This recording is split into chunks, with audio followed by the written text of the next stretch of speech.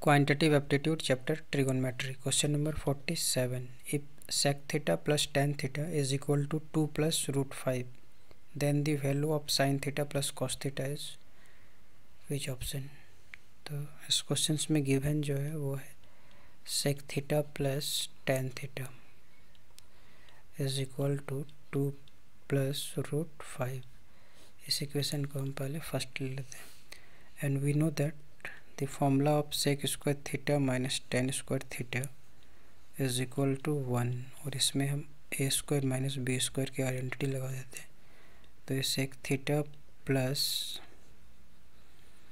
tan theta और sec theta minus tan theta हो जाएगा इक्वल टू 1.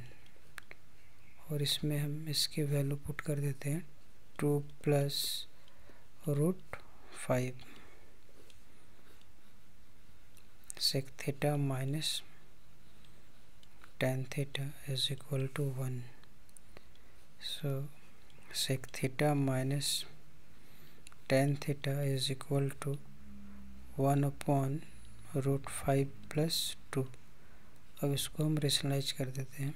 तो root 5 minus 2 root 5 minus 2 so root 5 minus 2 upon root 5 का 5 और ये 4 so is equal to root 5 minus 2.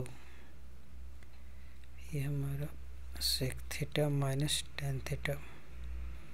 This equation is the second equation. Adding equation 1 and 2 so we get. तो दोनों को add करने से मेरा क्या हो sec theta plus tan theta plus sec theta minus tan theta is equal to 2 plus root 5 plus root 5 minus 2.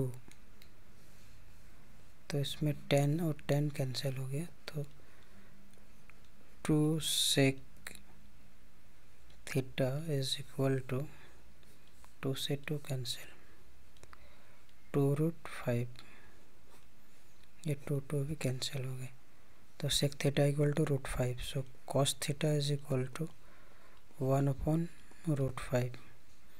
और इसमें हम साइन थीटा भी निकाल देते हैं. Sine theta is equal to 1 minus cos square theta. So is equal to 1 minus 1 upon root 5 whole square.